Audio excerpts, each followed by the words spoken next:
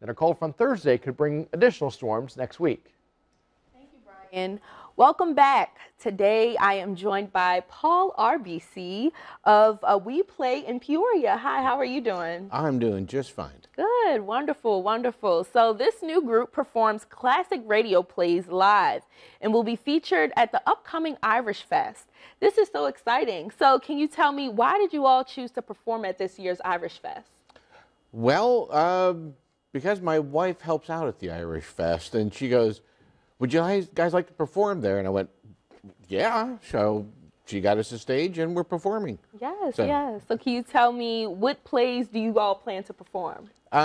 This weekend we're doing a Burns and Allen episode, and we're doing Fibber McGee and Molly. That's going to be kind of like our mainstays, Fibber McGee and Molly, because they're from Peoria.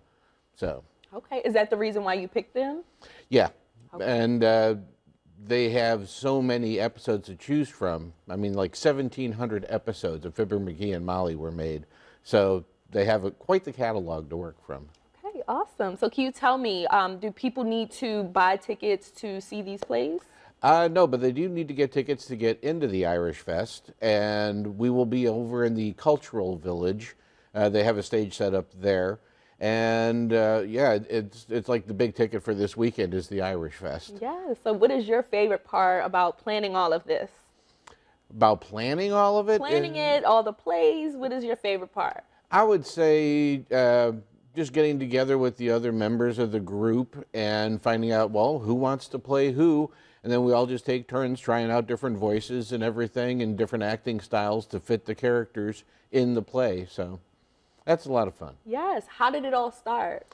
It started because I do voice acting, and a lot of the people I know people all over the country from doing the voice acting, and it's amazing how many of them are doing the same thing in their area. And I'm like, well, you know, Peoria was very big in the vaudeville days, and then when radio came around, like I said, Fibber McGee and Molly, one of the biggest names in radio, and they're from Peoria. I'm like, why are we not doing that here? So I decided, well, nobody else is doing it, I'll do it.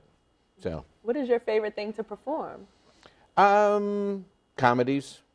I think comedies are the best because, I mean, it's much easier to get the audience involved, and you don't have to be so uptight if you're doing like a drama or that. You play it a little bit looser and have a little bit more fun with it. And that's what we're trying to do, is just have fun.